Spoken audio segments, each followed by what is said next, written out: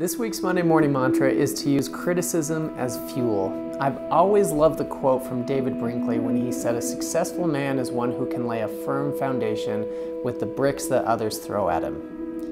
Have you ever had bricks thrown at you? I know I have. And sometimes they hurt and sometimes they feel like they can stop you. But if you take that and use it as fuel, if you let it drive you, it can push you forward and allow you to do some incredible things. So this week, those criticisms that come because you're out there pushing it, use criticism for fuel.